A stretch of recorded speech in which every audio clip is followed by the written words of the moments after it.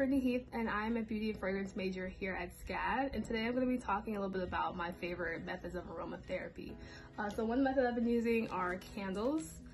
So I've bought a lot of candles recently due to just trying to find ways of relaxing. COVID has been a whole, thing. So I've been trying to find ways of relaxing, and warm, dark scents have really been that for me. I'm kind of sensitive to smells and fragrance, in that depending on what's burning, it kind of changes my mood. So I really enjoy kind of playing with certain scents and seeing how I can kind of relax and kind of find ways of centering myself. And I think that being a student in a beauty program has really helped me learn a new appreciation for wellness through products and how people can find a way of centering themselves through their favorite skincare products or beauty products or fragrances.